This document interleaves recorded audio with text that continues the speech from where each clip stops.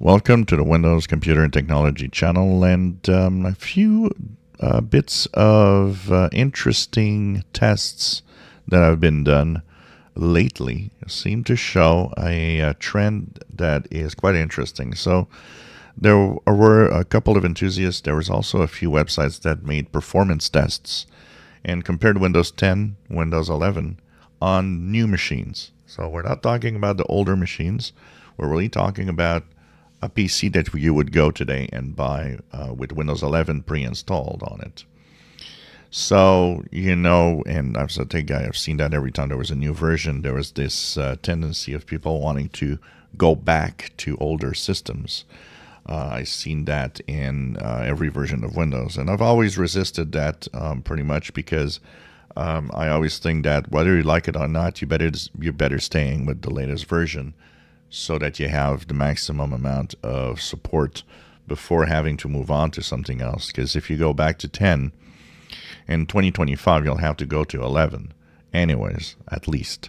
So, and when you buy a new PC, it's always, just use it the way it is. It's been optimized most of the time for the Windows version you have.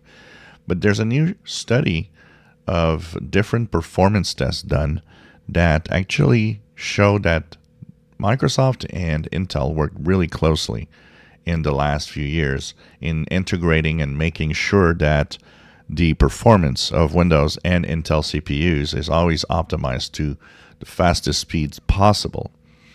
And what happens is the latest generations of Intel CPU, that performance was done with Windows 11, but not with Windows 10.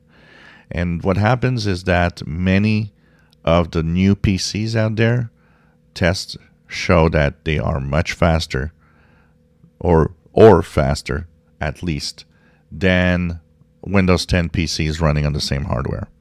And they say that the reason is because of that optimization that was done specifically between Windows 11 and the latest CPUs. And these performance tests have been done totally independent from different enthusiasts, from different researchers that have nothing to do and don't really care about Windows 11 or Windows 10 versus Microsoft versus anything. They're totally independent, not paid for by anybody. And so they are to be trusted, I would say.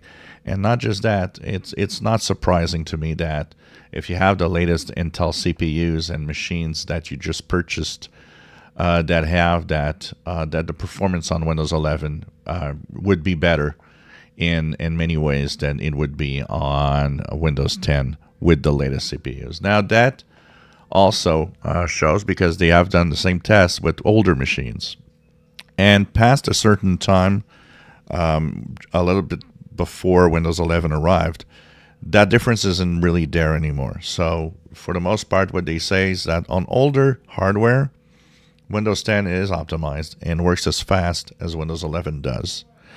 It's really, really on the latest hardware that difference shows up. And like I said, it probably is something that they worked on. Usually Microsoft works very closely, especially with Intel, on making sure that things are optimized to the max.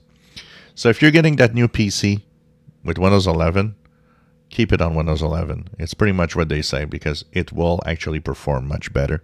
And one side that they did test is gaming, and that gaming is definitely to be kept on Windows 11 on new machines because it is much faster. And already a lot of gamers, even on Steam, even on older hardware, seem to like Windows 11 better for gaming purposes. If you enjoy my videos, please subscribe, give us thumbs up. Thank you for watching.